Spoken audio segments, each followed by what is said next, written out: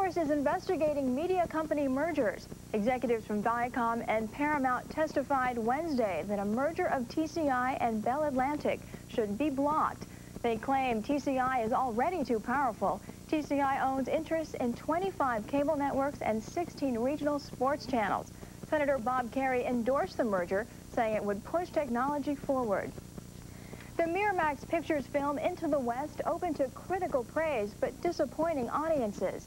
After initially marketing it as a family movie, Miramax has taken the unusual step of changing its strategy. Amy Powell has a story. Let me have something to eat. Yeah. Thanks. The movie tells the story of two Irish city kids who become contemporary cowboys when they rescue a magical horse and take off on an adventure. Michael Jordan is the latest celebrity to tell his story to the talk show host Oprah Winfrey.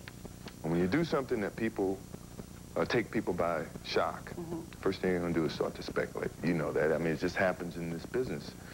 On Friday's show, Jordan discusses his surprise retirement from basketball and denies he quit because of gambling problems. The former Chicago Bull says he planned to retire after the Bulls won their third straight championship last season. He also talks about the recent murder of his father.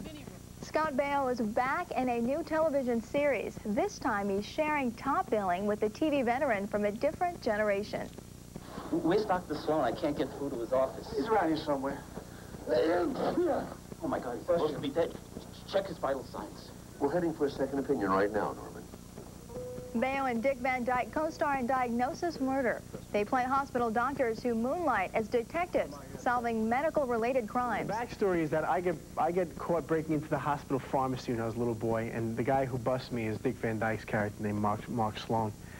And he takes a liking to me, and he goes to bat for me in court, and he lets me do community service in his hospital. And in turn, I start liking the, medical process.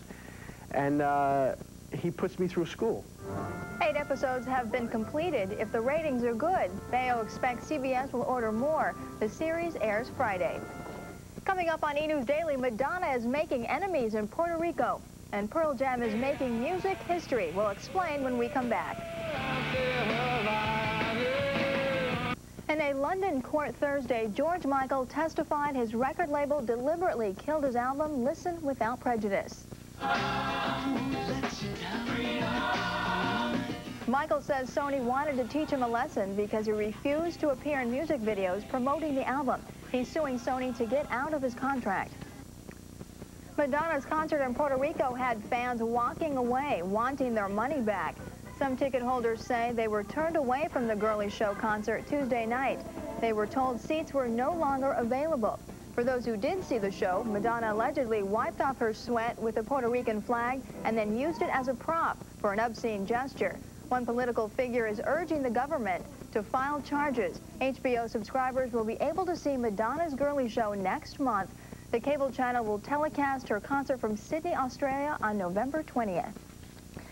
There's one band you'll be hearing a lot about in the next few weeks, Pearl Jam. Hits Magazine's David Adelson tells us why.